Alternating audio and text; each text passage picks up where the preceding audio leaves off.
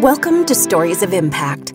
I'm your host, Tavia Gilbert, and along with journalist Richard Sergey, every first and third Tuesday of the month, we share conversations about the art and science of human flourishing.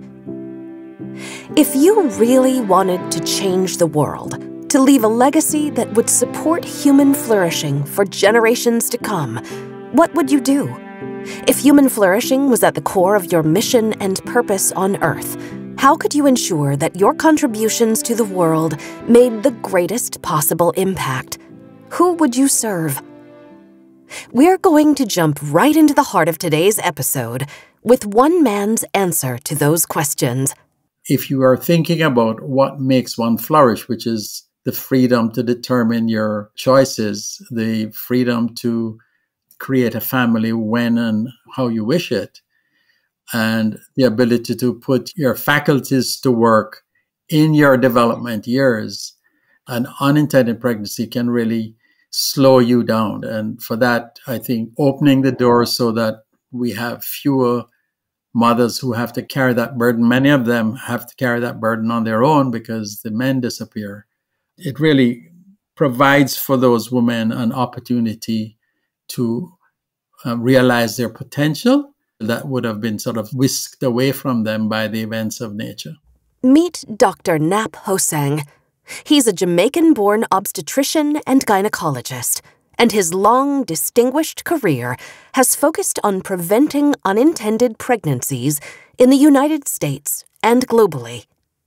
If you think about an unintended pregnancy and what it does to, let's say, women under 20, it significantly changes their life trajectory. And in this capitalist society, the acquisition of knowledge, further training, finished schooling, college education are important qualifying steps for people to get ahead. And for many who have an early pregnancy, that especially ones that are not planned and accidental, it puts a wrench in the spoke of the wheel because they have to stop what they're doing to attend to, the important business of raising a child. And that also has secondary impacts on their child's ability to complete a secondary education. We know that the people who, for instance, get pregnant before they finish high school, their children, the children of those pregnancies actually also have difficulty completing secondary education. That's why Dr. Hosang says he has worked to reduce pregnancy-related deaths in women and to amplify access to birth control. So when I was a youngster in my 40s, I thought I was a hotshot, and I went to my mother and had a conversation with her and was telling her how proud I was of my accomplishments. And she had her first child by accident when she was 16. This was long, long ago, back in the 1930s. And she said to me, I don't care what you're saying about why you think you're so good. Until you do something about preventing accidental pregnancies, I don't think you'll have made any kind of contribution at all that I would be proud of. So, she said it, I don't know if she said it in jest, she looked serious. And it sat with me for a while. I mean, I didn't take it on, but it did sit with me for the next 20 years. Another person in Dr. Hosang's life also influenced his thinking about the importance of family planning. And then I found a colleague, Malcolm Potts, who was at Berkeley with me. And he has the fame of being the author of the 1969 Reader's Digest Quote of the Year. And you can check the exact words, but it said something like, wouldn't it be an accomplishment if the birth control pill was sold in vending machines and cigarettes on prescription? And for 1969, that was highly prescient of what turned out to be the truth about the relative safety of each of those products. After decades in healthcare, with the voices of Dr. Potts and his mother in his head, Dr. Hosang began to think more deeply about his legacy and what he still wanted to accomplish as a public servant in medicine. So when I turned 60, it came back up as well. If you're going to leave the profession now, you're thinking about retirement, then have you satisfied all of the things that are possible with your qualifications? Dr. Hosang began a new chapter of his career as a healthcare entrepreneur. He is the co-founder and CEO of Cadence Health, whose mission is to give pregnant people access to safe, effective, affordable contraceptives without a prescription wherever those people are located.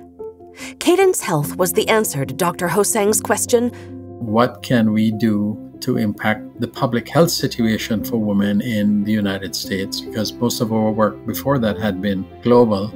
And we came to the conclusion that the rate of unintended pregnancies in the United States in the 21st century was really unacceptably high. Better access to effective and reliable contraception would be an avenue worth pursuing. We at Cadence are of the opinion that all pregnancies are wanted.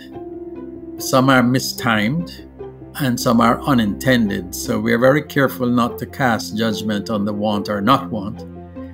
There are approximately somewhere between 2 and 2.5 million pregnancies that are occurring every year in the United States that are unintended. Dr. Hosang thought it was unfortunate that the United States was one of the countries without an over-the-counter birth control pill. He wanted American women to have the option of birth control pills without a prescription and without having to see a doctor. But not everyone was enthusiastic or confident about his plans. In the early days of our quest on this mission, it was very, very difficult to get audiences that would be interested in thinking this was at all possible. I mean, for most, they just thought it was never going to happen. And it took someone who had already finished the career to be able to take it on, because no young person in his 40s would take this on. It's just so risky that I think if you were sensible, you would stay away from it. At 73 years old, Dr. Hosang felt he didn't have to bow to the political or social pressures that might limit a younger doctor. So, despite skepticism and doubt, he and his colleagues at Cadence Health persevered in their plans. We did some additional research to see the feasibility of affecting access to birth control, and we landed on the conclusion that it would require us to have better access to the most effective contraception available at the time, which was the birth control pill. And to do that, one would have to take it off prescription. There's a process for that by the FDA. It was set up by Hubert Humphrey and others back in 1951. And we used that mechanism to gather the data that we needed to take the request to the FDA. One of the conditions was that we had to own the rights to a birth control pill to be able to put in the application. And we proceeded to seek the purchase of a birth control pill that was going to be suitable, and we found one from one of the large pharma companies. Dr. Hosang describes the thought process behind their work. Roughly less than 5% of women on oral contraception take the progesterone-only pill. We think the next logical step is for us to get OTC permission from the FDA for the pill that more than 90% of women currently take for their birth control, which is a 2-hormone pill. The second hormone in the case of the regular pill is an estrogen hormone.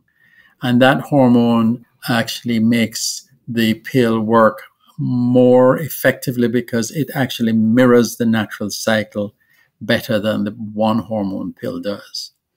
We differentiate ourselves by saying that we want to make available to women the same pill that they and their doctors have decided to use over the last 4 decades, preferentially the 2-hormone pill. And with that, we were off to the races. We then started to raise money from friends and family and other angels. And slowly over the next 2 years, we gathered enough money and enough support and expertise to be able to put in a formal application to the FDA. The FDA was thoughtful and cautious in its response to Cadence.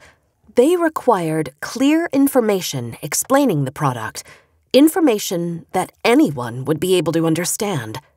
We succeeded in creating a label that, when tested with women of all ages and of all levels of literacy, including adolescents down to age 11, that just the written label was sufficient for them to make safe self-selection decisions without the aid of a third party, namely a physician or healthcare provider. The FDA was, at the time we produced that label, still very nervous that people might not be able to navigate a label of that complexity effectively. So what they suggested is that we consider introducing a technology-assisted label or a technology assistance to help women to make their choice even safer. Hidden behind that was some notion that women might read the label, understand it, but still override the complications that should be avoided. So Dr. Hosang continued his careful work and preparation. And the result? Cadence would develop an app to both educate and protect the potential user of their over-the-counter birth control. And so the technology barrier would introduce one more step to help them make a safe decision. We believe that we have applied appropriate scientific rigor and technical sophistication to the app that will allow it to perform flawlessly. In practical terms, the technology is a digital questionnaire that's administered from a web-based application. They log into the web-based application and basically digitally fill out the questionnaire. And then the technology assesses the answers to the questions in the questionnaire and tells the person whether or not the pill is safe for them to use. When Cadence does receive FDA approval to distribute its over-the-counter birth control, what will the impact be? The impact? Well, I think the impact will be obvious. I think you will see that there are far fewer abortions in the United States every year, primarily not because they're not allowed, but because they're prevented by the women not having an unintended pregnancy. I mean, the clearest indication that a pregnancy is unintended is the desire for termination of that pregnancy. So that would be the major contribution. The pain and anguish and the victimization of people who have suffered an unintended pregnancy will be significantly diminished. And that would be, for me and my mother, an important accomplishment. In fact, Dr. Hosang believes Cadence's success in the U.S. will make a global impact. I do believe that when the United States sets the example or gives its approval, that other countries, and this includes many, if not all the countries in Europe, will take note and see that it is possible to safely allow women to self-select for using birth control pills that are not mediated through a physician. And I think that the more women who are able to access their contraception without having to interact with other intermediaries is going to be an important improvement, not just here, but elsewhere. The big problem with the global push is to get permission to do it safely, because that would mean that many of the illicit drugs out there that are masqueraded as birth control pills that really don't have the ingredients in them, we might be able to sort of reduce the impact of that. The other thing that will happen is that the pricing of drugs for birth control may actually go down if it is now legal to have over-the-counter birth control pill that people want and is of the same quality as the one that's on prescription. Dr. Hosang recognizes the many ways that birth control is kept out of reach, including cost, and he's determined to address those barriers, starting right here at home. There are about 7 or 8 million women who don't have health insurance. That includes a few million women who are undocumented. At the moment, if you don't have insurance, you can't get a prescription unless you go to a public clinic and seek it that way. And there are, understandably, some significant barriers in terms of time availability and other things that relate to access in that regard. Access to the pill disproportionately affects those who don't have access to insurance. And there are some other reasons why they don't have access to insurance that have to do with the social structure and the safety net structure in the United States. What we are trying to do is to make the birth control pill as accessible as it is to women of middle income who have insurance for all other women. And in fact, for all people, because it's not now in these days only women who are using birth control pill because of the gender definitions that we have transitioned to in the last decade. Some insured individuals in the United States may be able to fund the purchase of their medications through tax-advantaged accounts like health savings accounts or flexible spending accounts.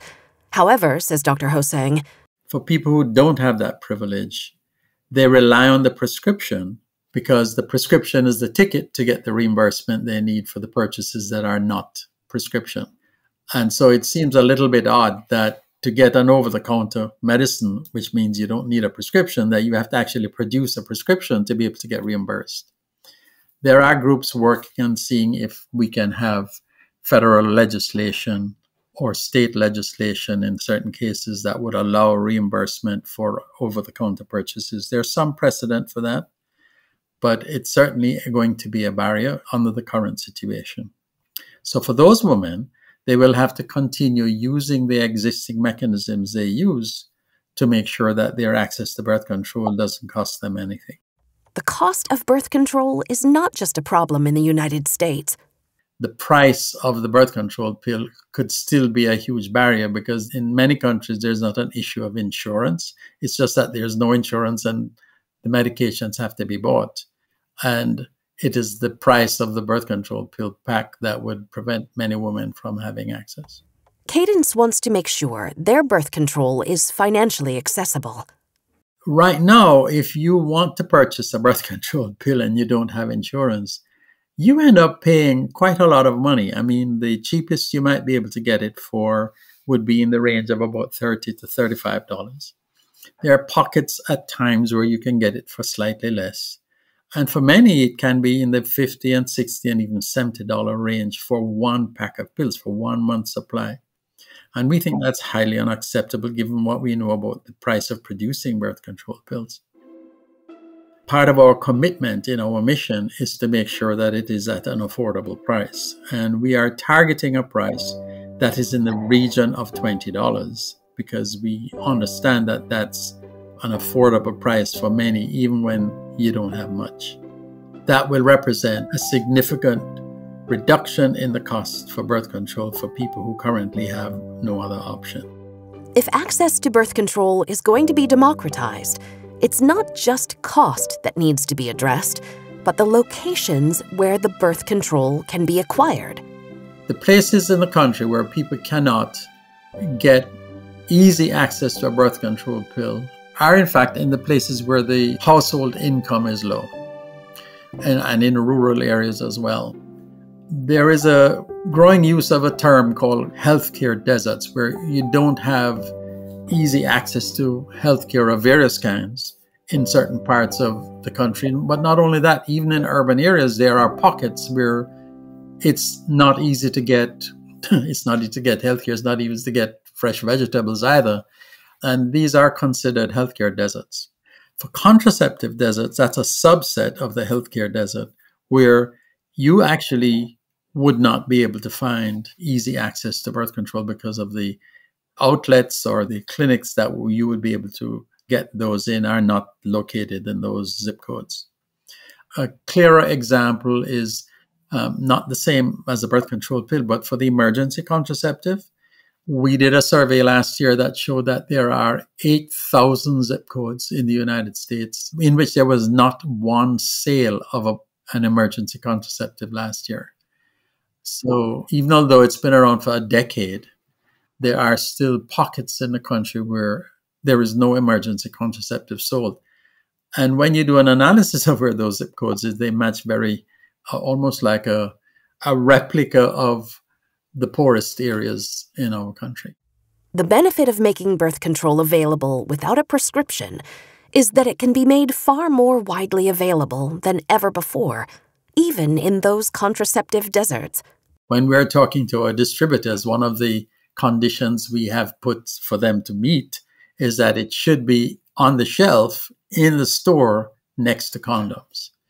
And so a woman should be able to pick up a pack of birth control pills or a pack of condoms, whichever she would prefer at that moment. It's an OTC drug, so it doesn't have to be on a pharmacy shelf. It could be in a 7-Eleven or in a Wawa or in a Circle K or at the gas station. So we'll have to decide what are the best outlets. But our aim is to make sure that it's available where everyone who wants to have access to oral contraception can get it. And there are countless reasons that individuals and families will benefit from having that broader access. It all comes back to human flourishing, says Dr. Hosang. You know, just like the birth control pill is used ever since it was released back in the 1960s, it's been used mostly by women who are married.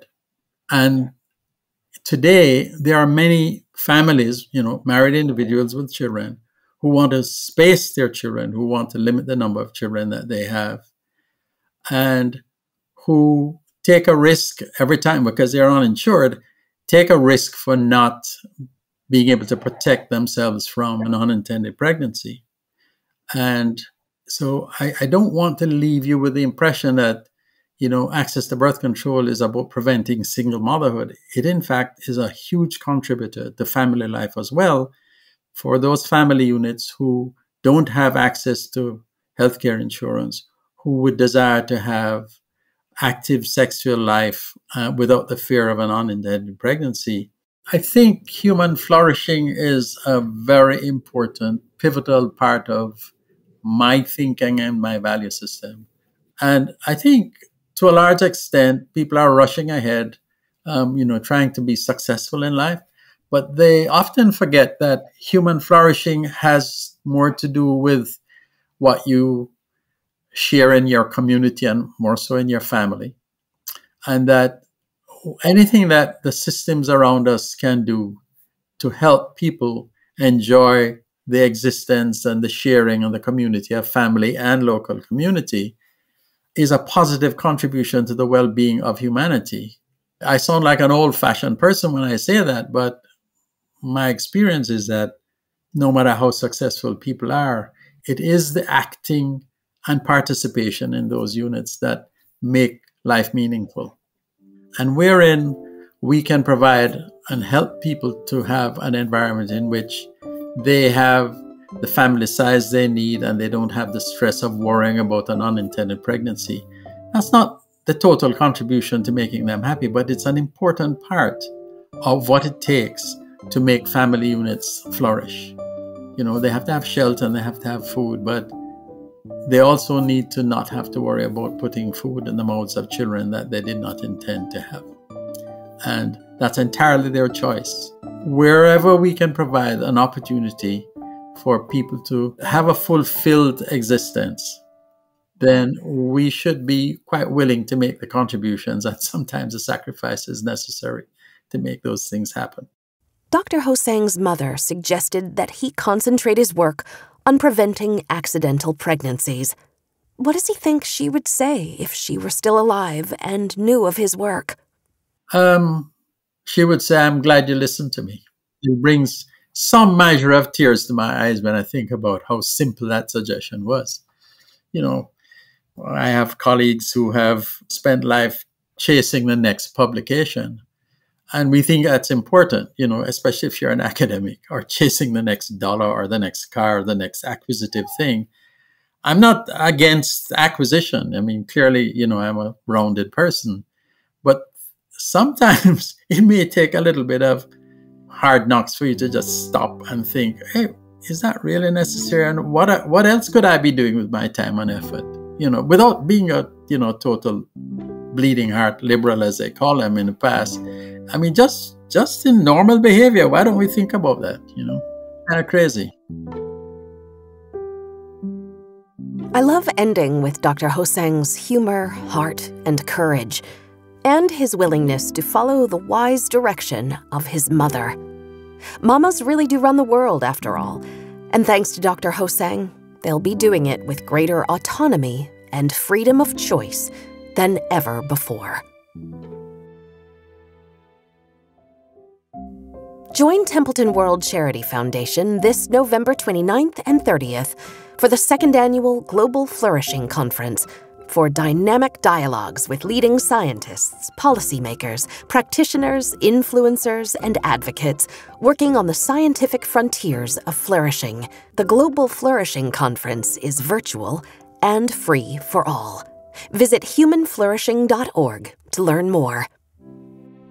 We'll be back in 2 weeks with another episode.